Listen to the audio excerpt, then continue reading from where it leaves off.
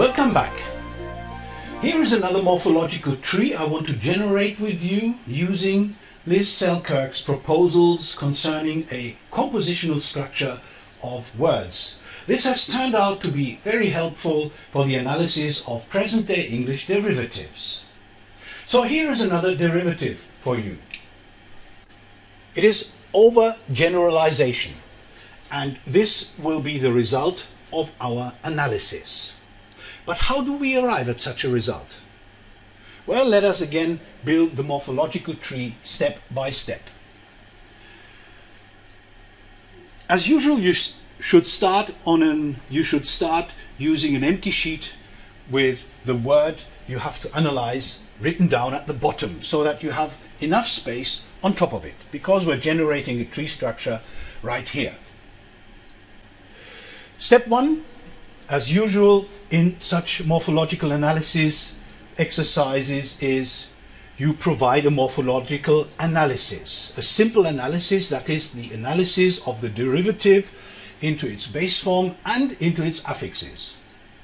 For reasons of readability, let's normalize all morphs orthographically or phonologically.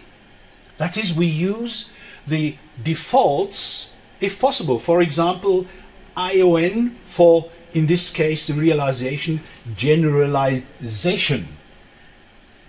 So instead of the allomorph-ation, we're using the default morph ION. The next step is we assign word classes to all the morphs. General is an adjective. Ize turns adjectives into verbs, so the inherent word class is verb. And ION is nominal, is a noun. Well, it is not really a noun, but it turns verbs into nouns. The problem is over. Over has, as we will see in a second, no real constant or permanent or inherent word class. Okay, let's now start generating the tree structure. We start with the base form and combine it with a suitable affix to the left and right. And of course, the affix we can combine, we can take for the combination with general is ize. Over-general is not a word.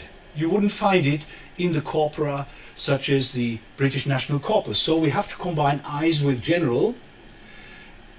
And now we can ask the question, what is the result? What is the category that has to be associated with the mother node?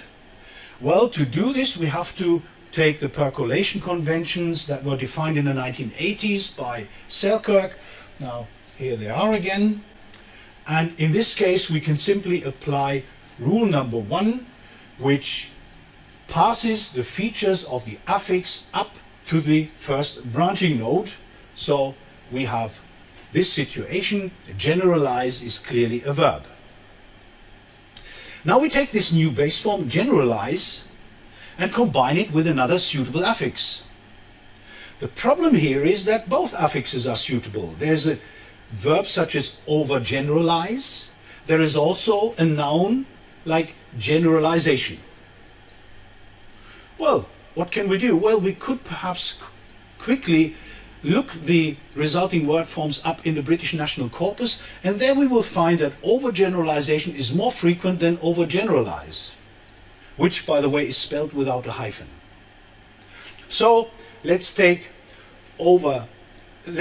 generalization next. And this is then the new branching situation, and again we need syntactic features for the new mother node, and we can simply pass the features of the affix up to the new branching node, so generalization is a noun.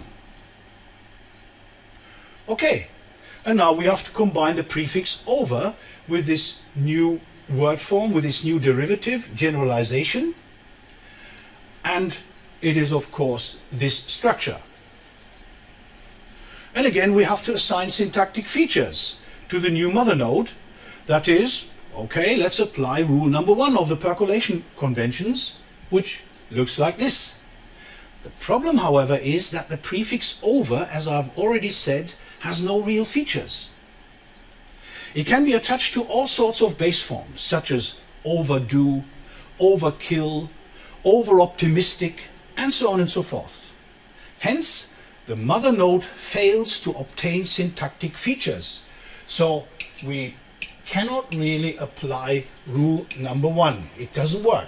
So what can we do now?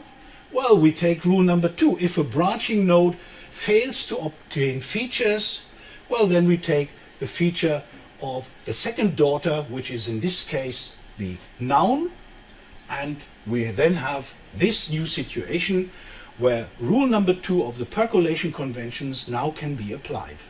And the final result is that overgeneralization is a noun. Okay, that's it. The print version of the solution is available in the VLC E-Lecture library.